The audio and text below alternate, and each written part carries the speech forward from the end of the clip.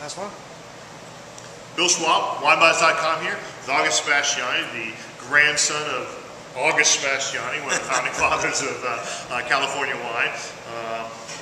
In that, well, actually pre-Mondavi, but in those Mondavi, Chesky, all those big names of Napa Valley wine. Just got a winemaker of... well, actually, was just inducted into the Culinary Institute of America's Winemaker Hall of Fame, 2011 class. Oh, wow. Very, very proud of that. And we've tasted through not most of the line, but a good chunk of the line. Certainly. And now we're on the Pennywise. Pennywise Petite Syrah. I love the little label there. And I love the color. Yeah, it's the color of the label or the wine? The wine. The wine, yeah. It's a dark, inky Petite Syrah. You know, Petite Syrah is not a big, it's not a big category for most places. Most drinkers are frankly new to the concept of Petite Syrah, but it's, and I think, a good introductory. It's actually the Durif grape, correct? Yes, yeah, and not many consumers are aware of it. You know, in the past, it's been used primarily as a blender, but we actually came along this lot and very, very happy in the quality. Santa Cruz Mountain Winery still makes it under the Durif name, if I remember. Correctly. Yeah.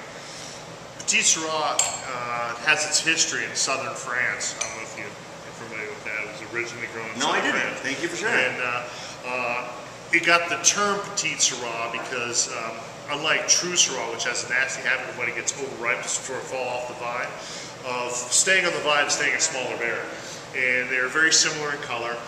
The big difference between the two is Petite Syrah drinks beautiful when it's young and really just sort of gets old. While Syrah has the chance to, especially grown in Hermitage and places like that, has a chance to evolve into something greater.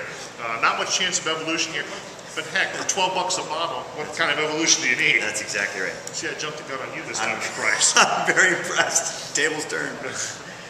It's funny because it's a bigger wine. It's got a lot of tannic structure to it, but not overpowering. The interesting part about it, my wife Allison, it's her favorite of the wines that we make, which is funny because it doesn't strike me as being a particularly effeminate grape.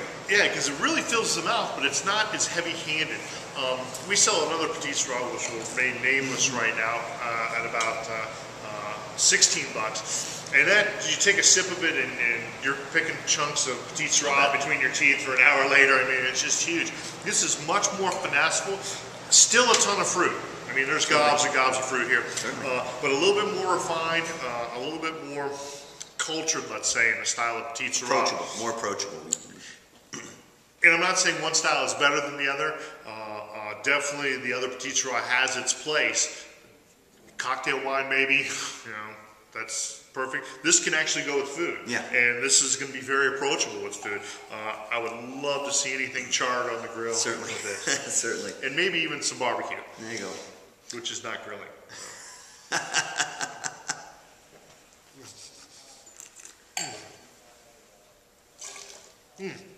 Yeah, definitely a little bit of that charred, smoky flavor. Would love this wine.